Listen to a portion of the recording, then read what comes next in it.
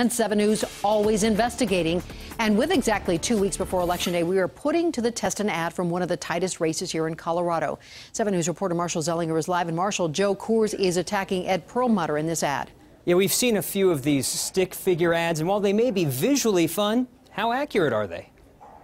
Congressman Ed Perlmutter knows how to work the system. Again.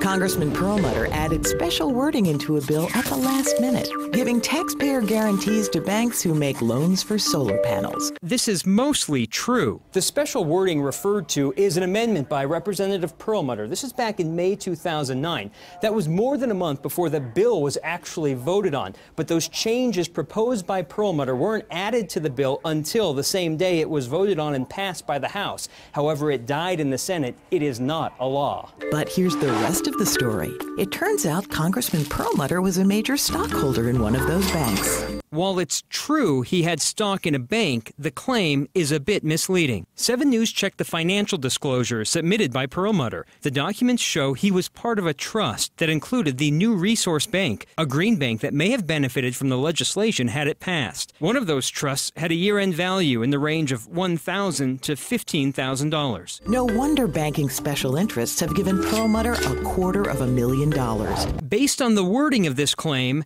it's misleading. We checked the campaign contributions for Representative Perlmutter under the category commercial banks, and we went from 2008 to 2012. And when you add up all of these totals over the year, you get to that $250,000. However, that includes political action committees, the quote-unquote special interest, and it also includes individuals who have to mark down that they work at banks. Reporting live, Marshall Zelinger, 7 News.